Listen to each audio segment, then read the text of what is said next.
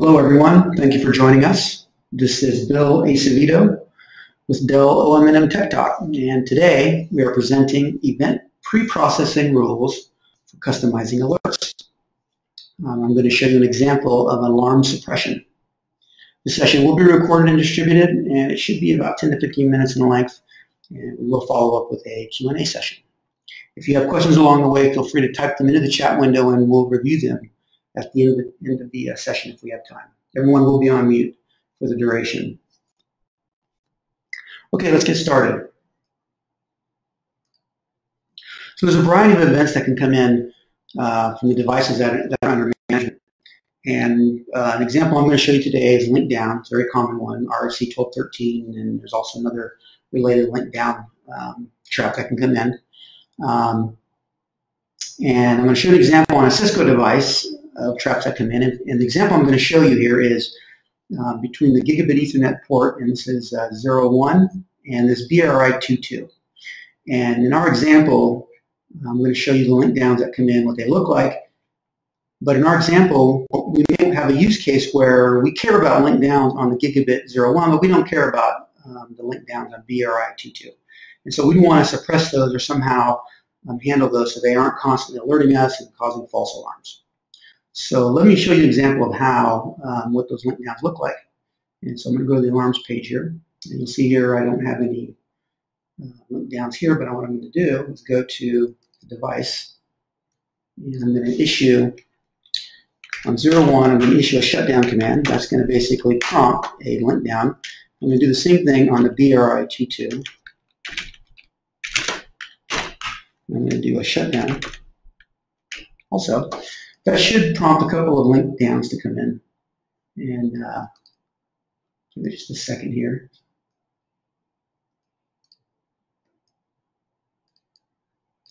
So there we go. There's our, let me refresh this again. So there's our link downs here. We've got a couple we're kicked out on the gigabit Ethernet. One's a port and one's an interface. That doesn't matter here, but then there's a BRI2. And so these are all considered alerts. They show up in the alert window. Now what I'm going to do here next is I'm going to clear these first of all for our next test. I'm going to do that by doing a BRI2. I'm going to do no shut. That's going to bring it back up. I'm going to go to gigabit Ethernet 01. I'm also going to do a no shut. What that'll do is actually clear these. Let's just make sure they do get cleared. Set the refresh rate. I'm just going to refresh the screen. So you see they go away. They end up basically going down into event history down below here because they're no longer active alerts. They were correlated with a link up, so they go away. So what I want to show you here is the case where I don't want the BRIs to, although the alerts may come in, I don't want them to show up in the alert window. So what I'm going to do is I'm going to go into the event processing rules, and this is in alarms, definitions, and rules. And I'm going to create a new definition and rules called an EPR. I'm going to show you one I've already created actually. I'm going to edit it. And basically I created a new one by saying pre-processing, and I went to suppress alarms. And so what I want to do is have a rule that's going to suppress the BRI's alarms. And so I just select that on the pre-processing side. You could also do reject if you wanted to, but in that case they're not going to show up even in the event history. They're just going to completely be rejected before they even get logged. So in this case, we want to see them in the event history, but we don't want them to be alerted. So I created one called suppress alarm. So that's this one here. I'm going to edit it and show you that. And this just says test EPR suppress some link downs. And we're going to enable this alarm. We're going to filtering. And so just for the sake of exercise, I included both link downs that are available in event definitions. And you can simply add these by going into the link or this filtering, typing link down. And they're not going to be here right now because I've already selected them, but you could pick any alarm you wanted to, and I've already selected the link down, so again, I'm not showing that. But you can suppress whatever you like here. And so these are my selections. Now what I want to do is put some filter conditions in here to constrain what's going to show up here. And so in this case, I want to do any type of port, and so the alarm is a port level alarm, and the entity name. And let me just branch over here to this other screen here. I'm going to show you on ports here the fields I'm selecting here. So I have entity name. We could also, if you have description, you can filter on description. CL9 is another one that I've added using the wrench icon, the column I added to show that there was another field here you could also filter on. For the sake of my exercise, I'm just filtering on the name here. And then, of course, it is going to be a port type, but we're going to filter on this name as our filter condition. So I'm saying entity name, that's what it's called here, does not contain gig. This means that any link down that comes in that has an entity name that does not contain the string gig is going to be suppressed. Let's go back and look at that again. So anything, even if it comes in from a DSP or a fast Ethernet, anything that's on here in this particular screen here, if it doesn't have the word GIG in it, it's going to get suppressed. This is going to apply to all your devices the way I have it set here. If you wanted to have a certain range of devices or IPs, you can always add that here. IP is, you could say I only want to do this from specific IPs, but that's up to you to do. So right now we're going to say anything in the system that comes in a link down that does not have the word gig in it, we are going to suppress that. So I'm just going to save that. Then we're going to run our test again. And I'm going to show you what that looks like. So I'm going to go back over here. Let's make sure they're active though first here. So I go over to my active alarms here. And I see that my BRI and my gigabit Ethernet 01 are active still. They're up. And so I'm going to go back here and I'm going to now issue the shutdown. Well, let's go look at the alarms just to show you. There's no alarms in here right now.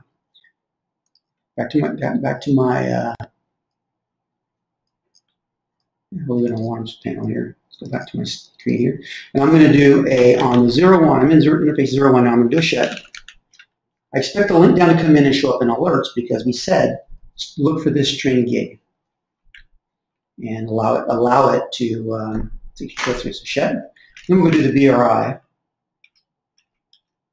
22, and I'm going to say shut again. Okay. So again, what we expect here is we expect the BRIs to not show up in the alert window, but we expect the gigabit Ethernet link down to show up in the alert window. So let's just see that. And just do a refresh on this one down here. Okay, so we do see what we were expecting here. We see my gigabit Ethernet were allowed into the alert window as a link down. And we see our BRIs did not show up in the alert window, but they did show up down here at the bottom. And it does show link down. And so these are basically being suppressed. They're not showing up as alerts. And so that proves out our rule. Our rule is working. And that's essentially how you do it to suppress an alarm. Give you very granular control over even specific alarm or event types, things that you want to see or don't want to see in the alert window. Again, there's other things you can do in here, just to rehash this a little bit.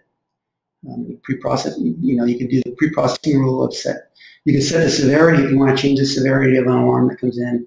You can also a variety of other little things here, but basically suppress and reject the ones you may be interested in. And look at that filter conditions again, just so you can have another look at that and what we did. So with any type of support, you could also change this to entity name contains. If you want to do, if you only want it to apply to gigabit Ethernet, you could, or just BRI, could have put in contains BRI, then suppress it. That would have also had the same feature set as what we just saw.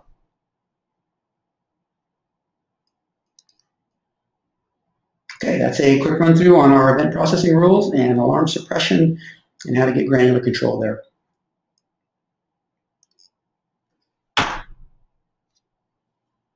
That's going to conclude the recorded session, and then we'll proceed with the Q&A.